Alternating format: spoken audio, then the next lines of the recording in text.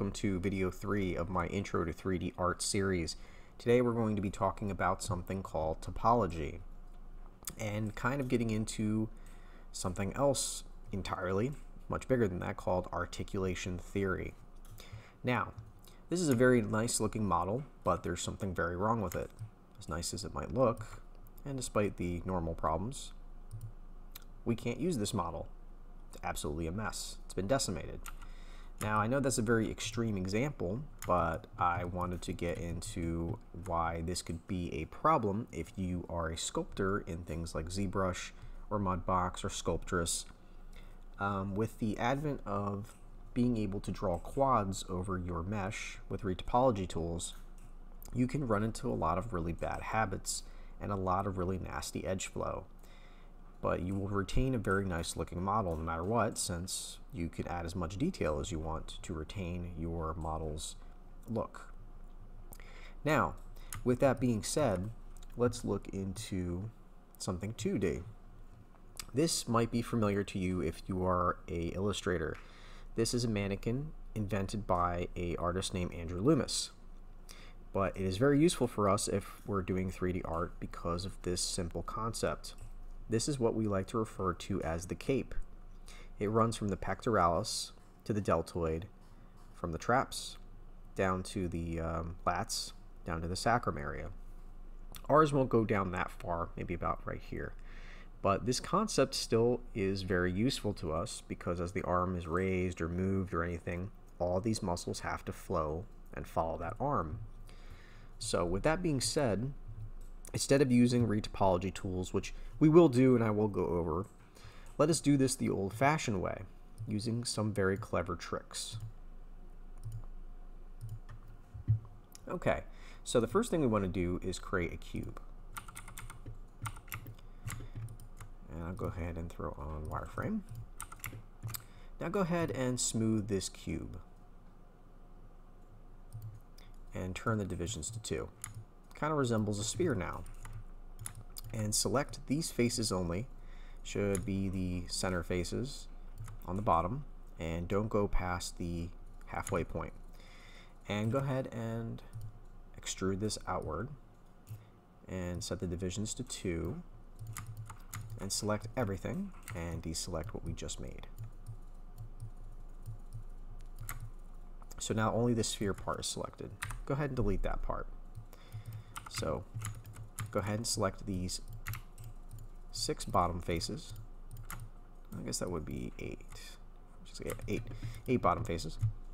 And extrude that straight down. Flatten that out. Select these 2. And extrude these out again. And now select this edge ring and extrude that straight up and flatten that out. This is going to be our very crude body. Why is this important? Why do we care? And this looks nothing like a body. This looks absolutely terrible. Well, this is going to be our scaffolding for a very good topological mannequin, or a very underskeleton for what is going to be our character to articulate very cleanly. So, were the legs? Well, we're not done yet, so select the sides, move these guys up, and move these guys up.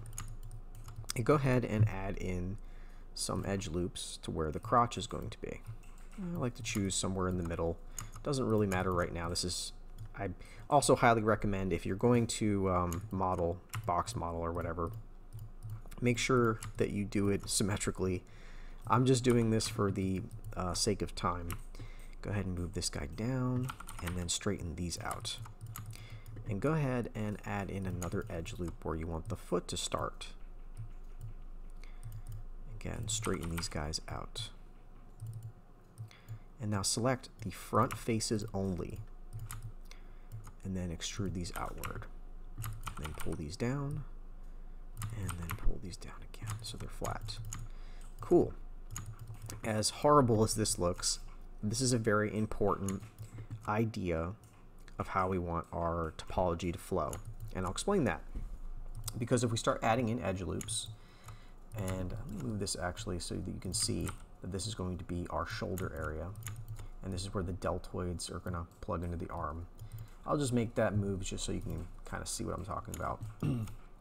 Because if this area, we want the edges to flow this way, like the cape I was talking about earlier.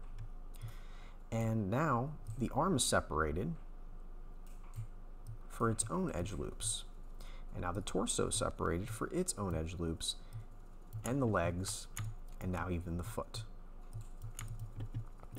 And the neck has its own edge loop system, which is great. The only thing we're missing are the hands and the face, and the face alone is going to need its own video to explain it, probably several.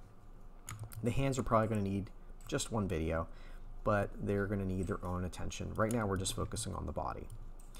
So this looks horrible. It's not a body, but I assure you, once we have this scaffolding, you move all the points in place. Obviously don't add edge loops so quickly. Add minimal edge loops and then move them into place, and then add more as you need them. And also another very important thing to notice is this area here.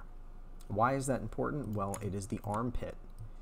It has its own edge loop system as well, and this is really important because this gives us the necessary space for our arm to go up and down on this side.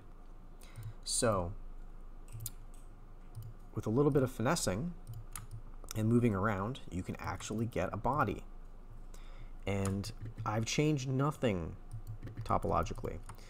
As you can see, the edge loops still run all the exact same areas: armpit system, the arm itself, even the neck, and the legs, and the foot. And as a note, make sure when you do your foot, keep these edges absolutely straight. Even the ones down here, keep them as straight as possible, because when the toe has to bend, you don't want these edges collapsing in on themselves, and that's what will happen if you don't run these edges perfectly straight until you get to the toes, obviously. So this is all you need to make this body articulate, really, because it could bend forward, back, it can even twist. And we will discuss fancier things for the knees and the elbows in the next video. I'll go specifically into what we call patches. We use them for specific parts of the body. You can even use specific patches for the rump if your character has to have something a big rump.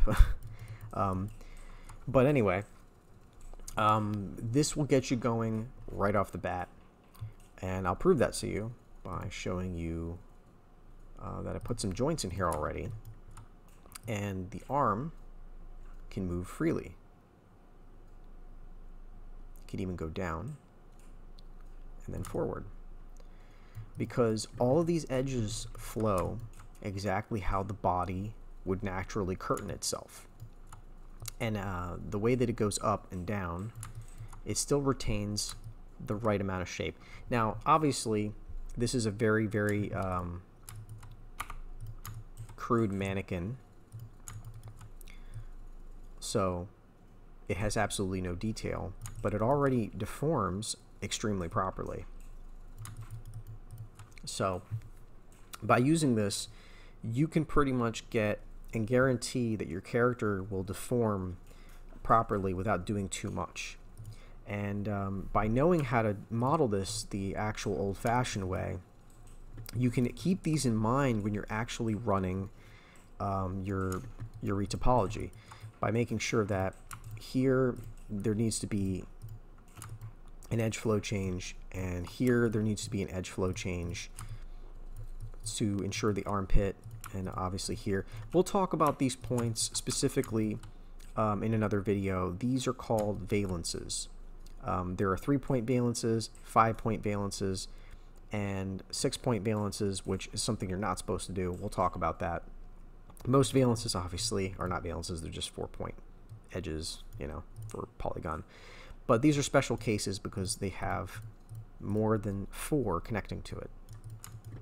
So with that said, this should get you going. This should be the bare minimum you need to actually have a character character body be able to articulate properly. This can actually walk. It can run. It can do everything it needs to do with a very basic rig. So I hope that helps clear some things up. The next video we're going to be talking specifically about what to do for the knees, what to do for the elbows, and some options, because there is no right way to do any of these patches. There's just a lot of options that you can choose from that will change the way some of these loops will run, but it's easier to change that after you have this basic scaffolding done. And that's about it. I hope that helps. If you have any questions or comments, please feel free to leave it down below or message me on Twitter. Good luck.